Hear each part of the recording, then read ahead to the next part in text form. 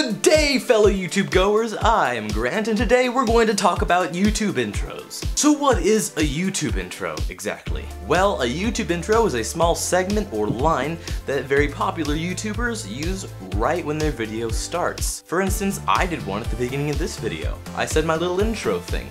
That basically grabs your attention and pulls you into the video. Like when you read a chapter in a book, the first page or two is supposed to get you drawn into the book. Same goes with a YouTube video. The beginning segments is what's going to keep you watching, what's going to keep you interested and not click off the page and go watch some funny cat video. But one of the hardest parts about this whole YouTube intro thing is making one.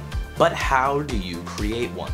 I know I've asked that question before, but the most important thing when you're creating a YouTube intro is to be original. Like, don't use PewDiePie's intro and just replace his name with yours. Just be yourself and create something unique. But remember, unique does not necessarily mean weird. You don't want to throw your audience off by coming out and saying some strange stuff. So if this video helped you, please leave a like, a comment, or even better yet, subscribe. And until next time, have a good one.